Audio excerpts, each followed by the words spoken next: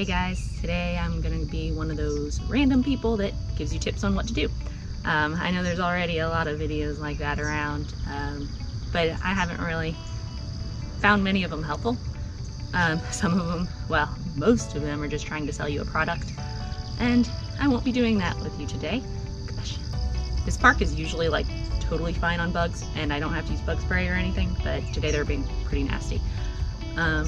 So today is going to just some tips for running with your dog, and by the end of it you're going to be like, what? She didn't tell me anything.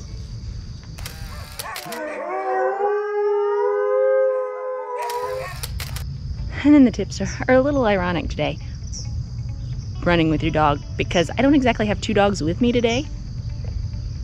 And I have a cheetah and a wolf.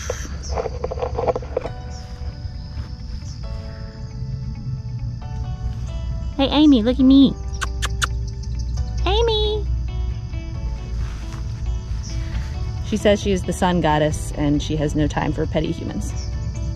I do have my mask with me today.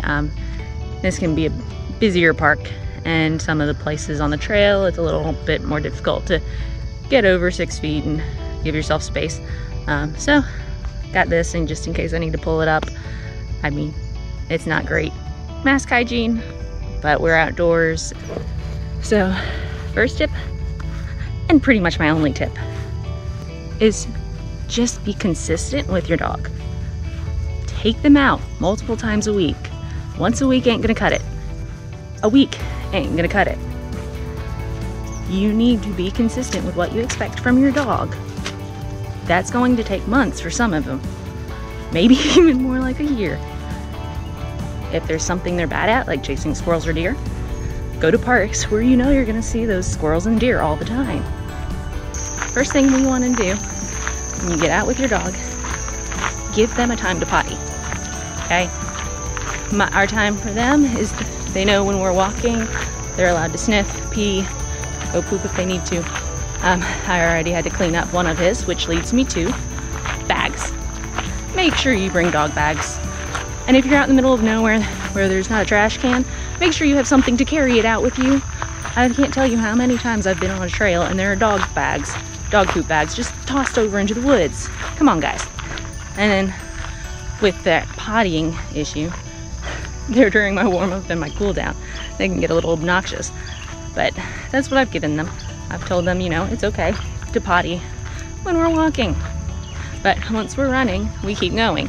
Because I know that's a big issue for a lot of people. They don't run with their dog. They think running with their dog is crazy because they constantly have to stop for their dog to pee or for their dog to poop. But after a while, your dog will come to realize that, oh, running is work. Running means go. Running does not mean we get to stop every 5 seconds to pee on that tree. Now decide if you want your dog to pull or not. Decide if you want to do canicross, which then you'll need to get a proper harness and bungee leash and harness for yourself. Or decide if you just, you know, want to jog with your dog, have your dog run by your side without pulling. Some dogs are tough to train, okay, but there's no magic tool. The only thing I can say is do not, under any circumstances, get one of those no-pull harnesses that go across your dog's shoulders. That is asking for trouble and issues down the line with muscles and joints and just overall coordination. I mean, try tying a strap around your arms that hold your arms in while you're running and tell me that's not going to cause you issues. Okay, the other thing would be head halters. I would not run your dog in one of those. They can be a great tool for training for walking loose lead, but with the head halter, it being on your dog's head, it can interfere with their neck should something happen. Like, say they see a squirrel and they charge for the squirrel and have a little slack in their lead, they can seriously injure themselves. Okay, a lot of people say you have to run your dog in a harness all the time. I don't do that. When we're just going easy days, if they're not free running, they're on their martingale collars, wider collars, just anti-slip, that's all they are. They are not correction collars. That is like my pet peeve, oh my God. They're just collar. Hey puppy, come here. That is nice and loose, but should they pull to slip out of it, it tightens up just enough that it doesn't go over their head. And that's with these guys, is they got tiny heads. Oh, and I almost forgot, when it comes in regards to gear, do not use a flexi. If you're in a place where there's other people, do not use a flexi. I occasionally will use them on trails where they're not allowed off lead and where I'm not likely to pass anybody. But for the most part, they're heeling next to me anyway. The only time sometimes they'll stop to sniff a tree, pee on the tree, then catch up to me on the flexi. But I've seen it's happened to us. I may even include the video here, where we were biking and we were passing somebody from behind on a flexi, and I called out to him multiple times about a dog passing. And then his dog jerked towards us on the end of the flexi, gave him so much leverage, and the dog got loose from him. That was fun.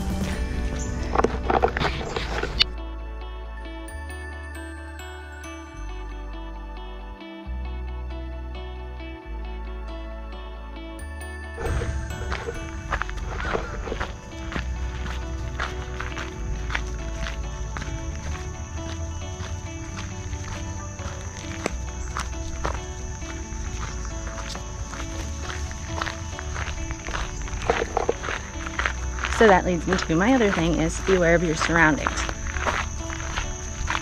If you haven't noticed, I'm wearing, I think they're called Aeropex or something. But if you listen to music while you're running, make sure you can hear people coming up around you. I mean, that's for all running. You shouldn't have your earbuds in so high that you can't hear people calling to you. Can't tell you how many times I've startled a runner because their headphones are in, they don't hear me coming, and then 2 dogs blast past them.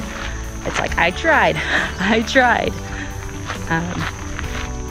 And that's especially true with dogs, especially if your dog's a little bit reactive to things. Make sure you know what's around you.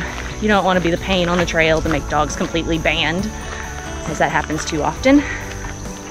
And so if you're choosing somewhere to free run them, make sure it's legal. Wherever you're at, make sure your dog's recall is rock solid. If your dog's going to ignore you and run up to another dog, do not let them off leash. They're not ready. If you're find a place where you can, nice and fenced, or long line, and train your dog through all sorts of distractions. He made me super proud the other day. We ended up passing 2 separate incidents of a deer, and I called him off them, told him to leave it, and he did. And then we had a party.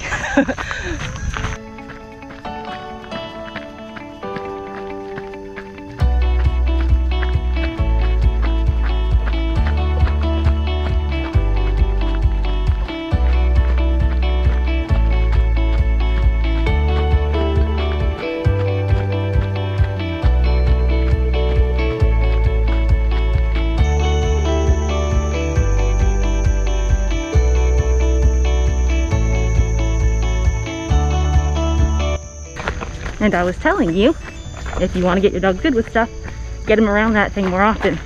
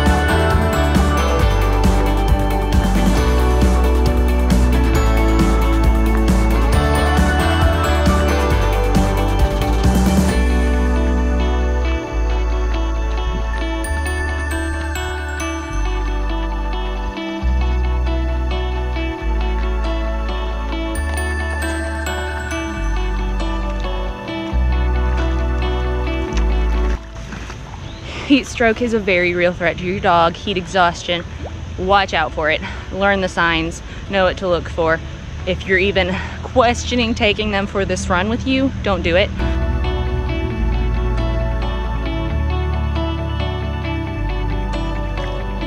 I never run on asphalt, but that's another thing to watch out for. You can run your dog on asphalt on occasion. Just watch out for their joints, make sure it's not too terribly long, and watch for their paw pads. Asphalt can get really hot. It's also very abrasive. I know Loki, my cheetah today, he often can tear his paw pads pretty easy. He's not as rough and he hasn't roughened up his paws as much as my other one has. So I watch where I run him. I won't take him on certain trails with me anymore, and I like to take him more on grass or soft turf, just so he doesn't have issues. And I told you this wouldn't be a product placement ad, okay? Run your dog in whatever you got. If it's a flat collar and a leash, run them in it.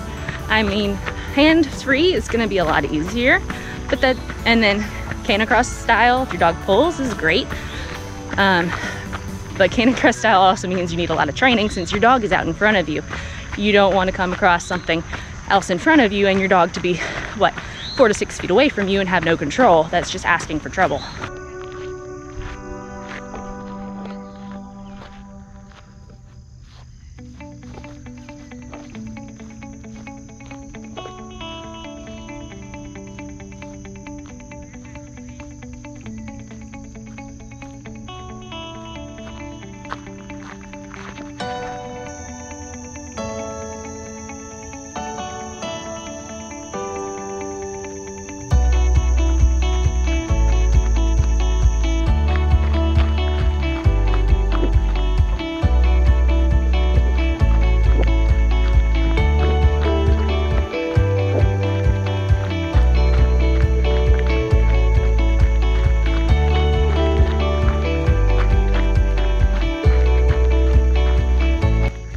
Now Maffetone has me going so slow for most of my training, I would go nuts if I didn't get to go fast.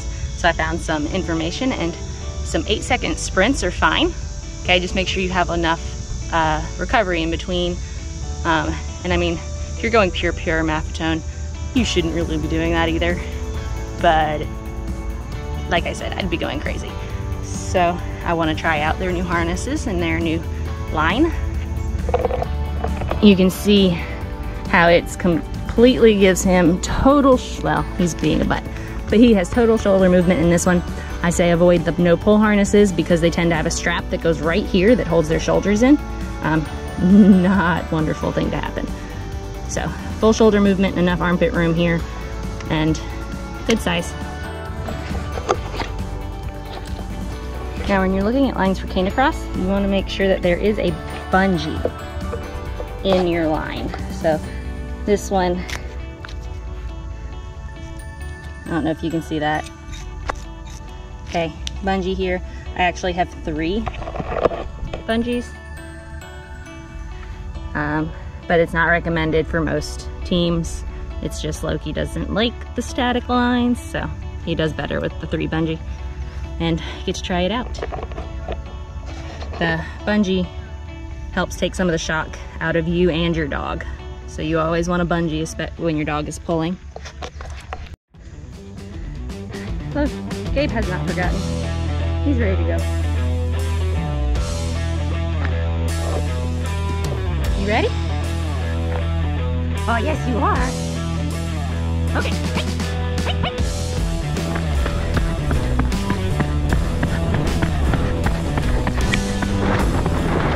Easy.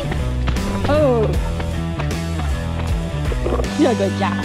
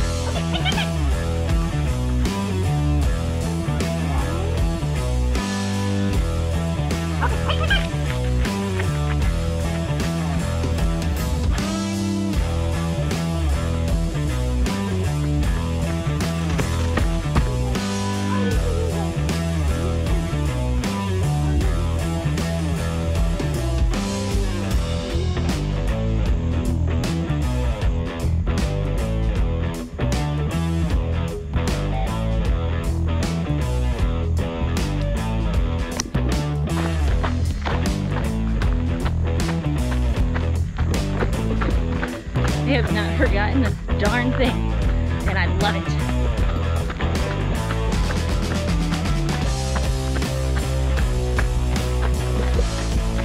Hey! Hey! Hey!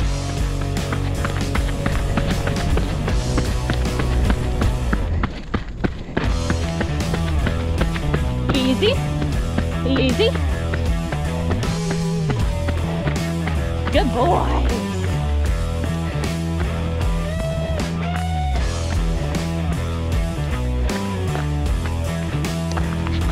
Oh. You did a good job. So 8-second sprints done. I didn't exactly count them, but we did quite a few.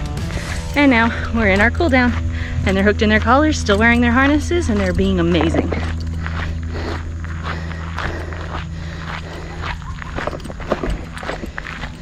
Because they hadn't been in their harnesses since probably May, when it was still cool enough to run them on the bike.